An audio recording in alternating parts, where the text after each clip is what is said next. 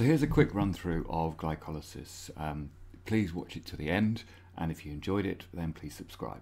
So key facts: glycolysis only occurs in the cytoplasm, doesn't produce any carbon dioxide, consumes no oxygen, although some oxygen is used when the NADH is regenerated whilst it goes to the electron transport chain on the inner mitochondrial membrane.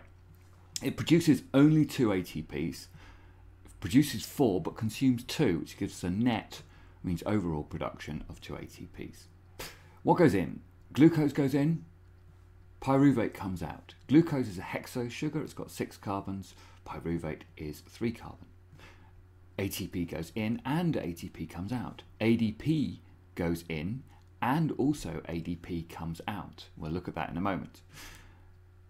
A coenzyme carrier goes in, which is NAD, and gets reduced because it's picking up electrons and hydrogens and becomes NADH.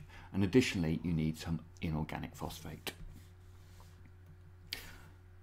So glucose is a hexose sugar, that's 6 carbon. First step is it gets phosphorylated, and it gets phosphorylated by the ATP going in, and this turns it into glucose phosphate. Then it gets phosphorylated again by another ATP going in,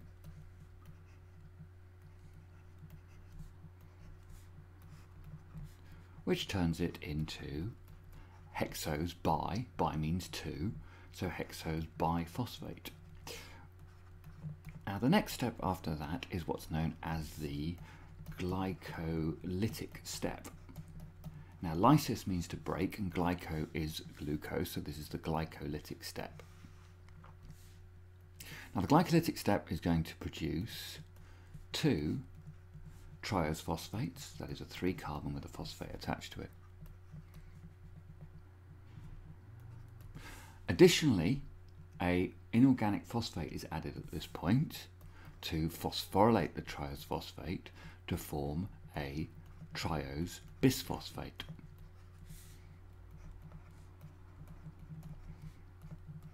So the inorganic phosphate is added to form a triose bisphosphate.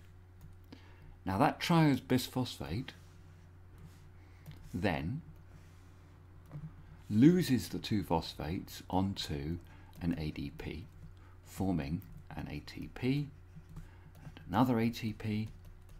And remember, you've got 2 triose bisphosphates that result from the glycolytic step, so this is going to produce in total some 4 ATPs.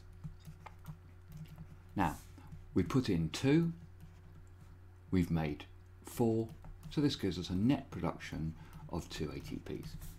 Additionally, an NAD is reduced by picking up an electron and a hydrogen and turning it into a reduced NAD or NADH.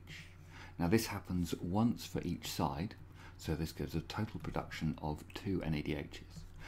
Now, when there is oxygen present, these NADHs are going to go off to the electron transport chain, which is inside the mitochondria on the inner mitochondrial membrane.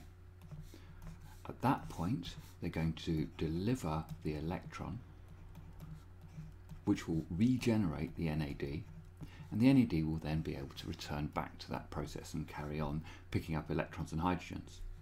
Those electrons then go down the chain of carriers, join with oxygen to produce water, which gives us a proton gradient, and this proton gradient is then dissipated by the hydrogen ions flowing out between the gap between the inner and the outer membranes of the mitochondria. They flow out through ATP synthase and they generate ATP. All of that is covered when we talk about oxidative phosphorylation in a future lecture. The end product we've made is 2 3-carbon pyruvates. These pyruvates then go into the matrix of the mitochondrion, where they're then going to go through the link reaction and Krebs cycle. Now, if you've got no oxygen present, then the oxygen is not available to pick up the electrons being delivered from the NAD. So you need an alternative from being delivered from the NADH. So you need an alternative way of regenerating the NAD in order for glycolysis to occur. And we're going to look at that in more depth with anaerobic respiration in the next video. If you've enjoyed this, please subscribe and you'll get the latest updates. Thank you very much.